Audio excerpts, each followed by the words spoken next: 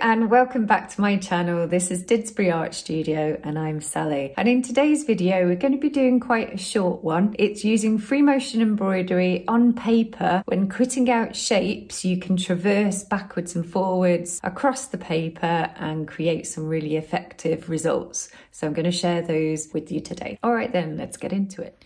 Hi, so what we've got here are some of these great paintings that I did the other week, and I'm going to use a scalpel, and what I want to do is cut out, can you see properly? Yep. I'm going to cut out some of the shapes in here so that I can have a go at, if you can imagine, a little bit like this. So this was where I cut out a circle for another video the other day, and then I've been using free motion embroidery. Can you see? Yep. Across it. So I want to put some gaps in between here, and let's see how we go.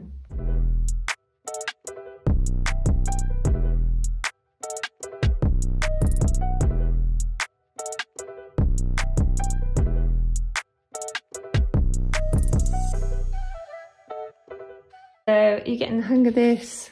I'm literally, you can see what I've cut out there. I'm just going to cut a few more out of here, but there's a slight distraction. Where's little pussycat?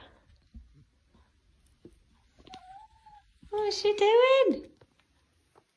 It's raining outside, so she's not really wanting to go out and get wet, but she looks like she's in a bit of a playful mood.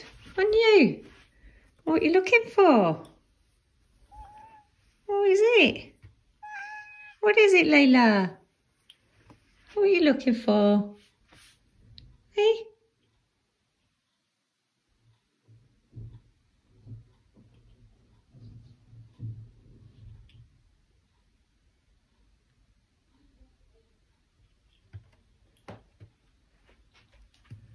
Oh, little stroke.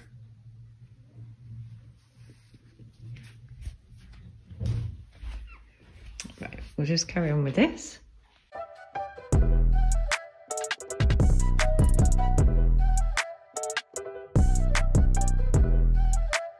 Okay, so I'm going to start with this one and I'll show you the technique that I'm using.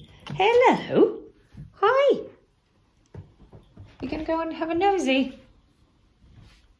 you want me to move that for you so that you can sit there? There you go. Okay, Leila. What she likes doing is sitting, look at her, what's she doing?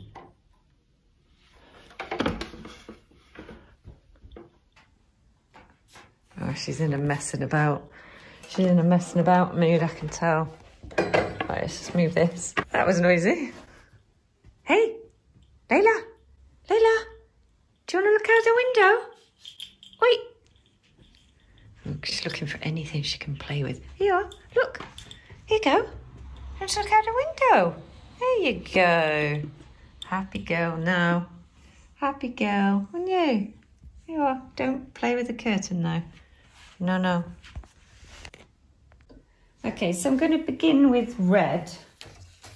And I'm on a straight stitch, and I'm just going to hook in at the side here and go all the way across. Like that, you can go backwards.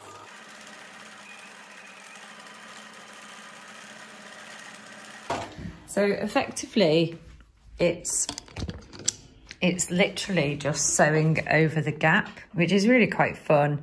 There's so much you could do with this, but I'm just showing you as a technique and you can do what you like. But let's prop you up here.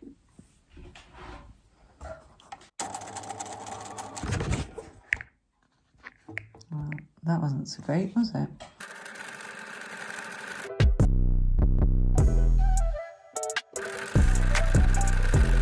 Sorry.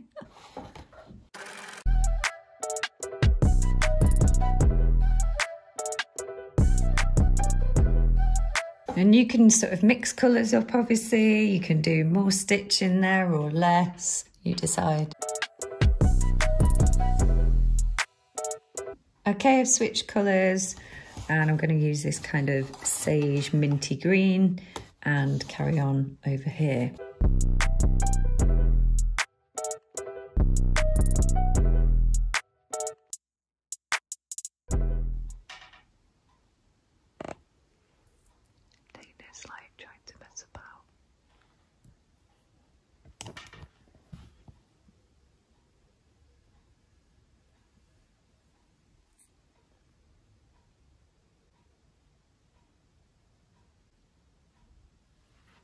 She's stopped now.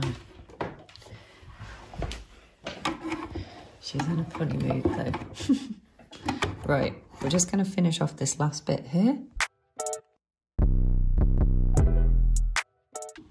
So just to explain, you can see I'm just traversing from side to side and vertically as well. And notice that you don't necessarily even have to go from the paper to the paper. You can just go halfway and it just hooks onto the latest strand of sewing. Just watch this one. Oh, no, that didn't work. Just troubleshooting there. Usually when that happens, thread comes out of the needle, you can just go to your bobbin and there might be a tangle, which is clearly what's happened here. So I'll just detangle it, pop it back in its case and retry. So you see that I didn't go all the way across, so I'll show you again.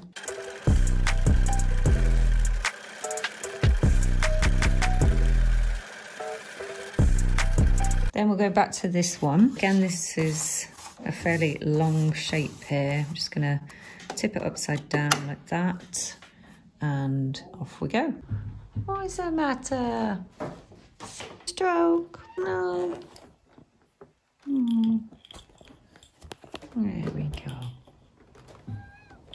Oh. Are you a bit tired? Yeah. It's all that sleep you had last night.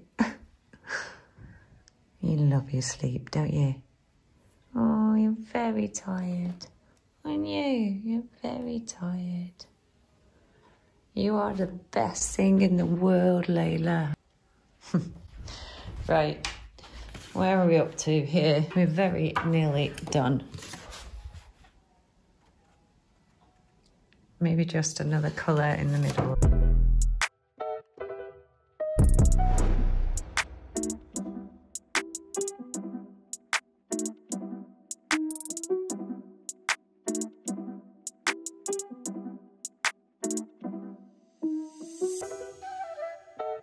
So I'm going to pin these on here, show you what they look like.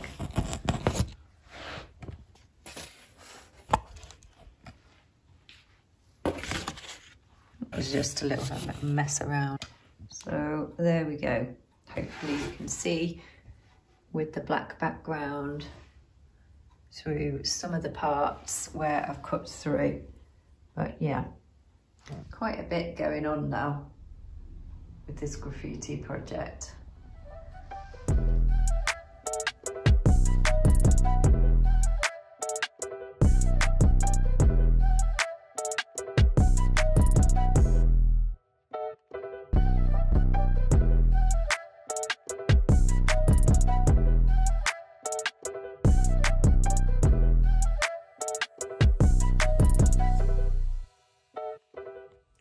So thank you so much for watching this video today, and if you enjoyed it, do give me a like. It really does help the channel grow. Don't forget to subscribe if you're new around here, and I'll see you in the very next video.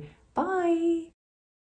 By the way, those were some prints that we did the other day, and then we also poured the varnish and brush out over the top, and that's them dried. So nice and glossy. I don't think they dried when I filmed it the other day, so yeah, they come out really nicely.